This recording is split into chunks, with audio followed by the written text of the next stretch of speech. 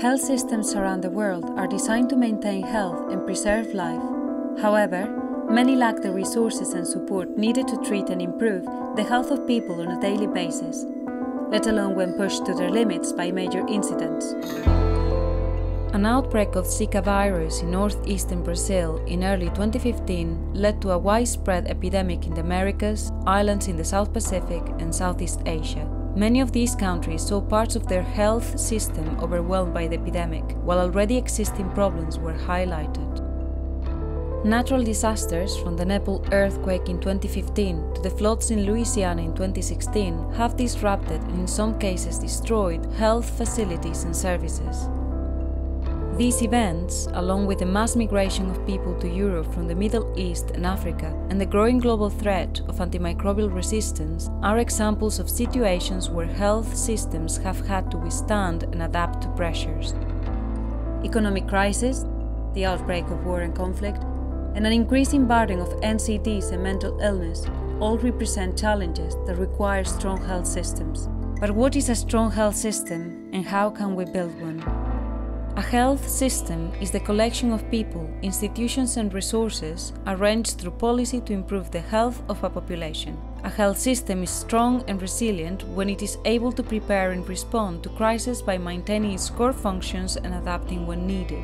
Strong and resilient health systems have a clear focus on ensuring equity and social justice, and support the empowerment of the most vulnerable members of society. There is a growing interest in resilient health systems from donors, agencies, and national governments. But potential strategies need to be guided by evidence from across a range of research disciplines, known together as health policy and systems research, in order to fully understand the social and political complexities of these systems. The health system goes beyond the availability of health services. It goes beyond the mere provision of services in the facilities to look at the entire context that informs those services. It includes the health service providers as well as the healthcare seekers. It includes entire populations. To build a resilient healthcare system, you need to look into aspects of policy, you need to look into aspects of research so that you come up with things that are relevant to keep that dynamic going. Societies are unequal, and that creates barriers, geographical, financial, clinical, cultural barriers to access to effective healthcare. As researchers, our responsibility is to find a way of understanding what are the motivations, what are the determinants of those inequalities and the different uses of power, help policymakers to address those inequalities effectively. Most times people would want to believe that a health service is a health service, a disease is a disease. What you need is the appropriate medicine or the appropriate interventions. But if you look at even just basics, like what we have in our country, things like the essential drugs list, who determines what becomes essential? Is it the donor who is financing the budget, or is it the Minister of Health people, depending on what they see? We have to begin reviewing, looking at health systems as being beyond health services, whose wisdom is located with medical professionals. HPSR plays a crucial role in informing the design of health policy and the delivery of interventions to protect and improve health. An essential focus of HPSR is the implementation of policy, providing practical solutions to challenges in health systems and ensuring policy research is tailored to and embedded in each health system. The most effective way of getting health systems policy research into the policy agenda is to establish regular dialogue and interaction between the researchers and policymakers. So if the policymaker understands the research background, the researcher understands the policymaker's context, what you are likely to find is that the embedded research that will come out of that marriage is going to be much more likely to be successful in changing people's lives. Health policy and systems research has been integral in facilitating major health system improvements in challenging environments all over the world. It's really important to integrate health systems and policy research into crises and incidents when shocks happen to health systems. Otherwise we can't respond to them effectively, and we can't build effective systems which are going to be more resilient into the future. When the response to the Ebola epidemic in West Africa began in 2014, HPSR was important in helping national and international partners understand and navigate social and cultural issues that were, in part, causing the response to fail. The Ebola Response Anthropology platform is an online and face-to-face advice service set up to bring long-term social science research and knowledge in real time to inform outbreak responses.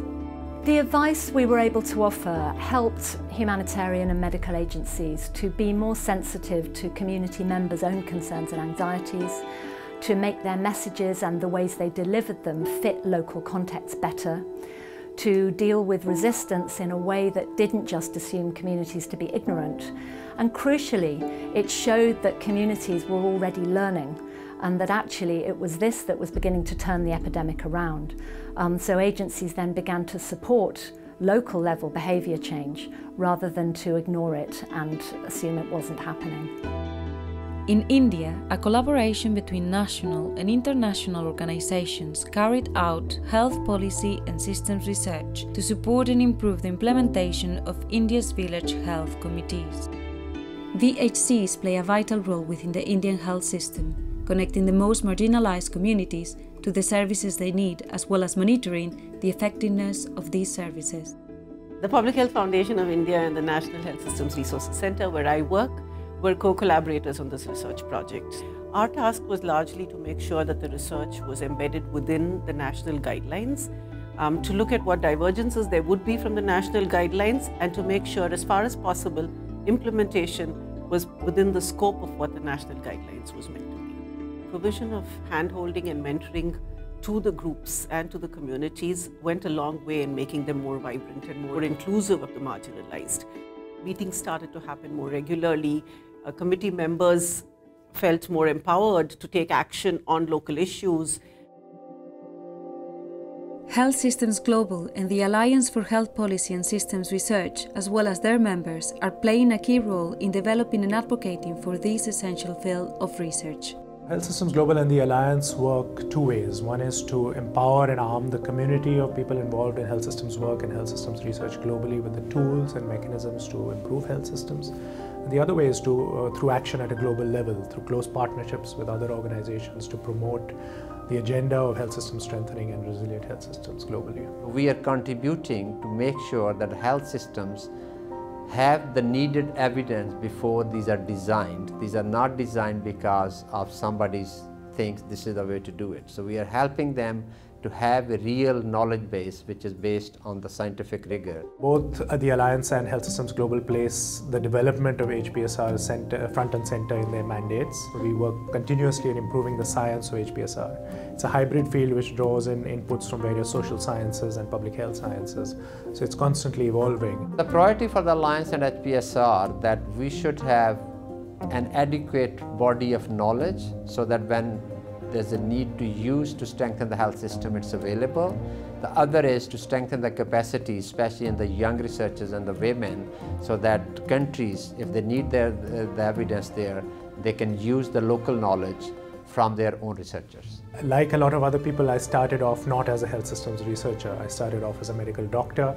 Issues that I was concerned with in treating my patients were often not immediately under my control as a medical doctor. They referred to broader systemic issues such as financing and the availability of the right people to do the right work at the right time, and also to a poor understanding of what people really need when they seek healthcare and when they're poor.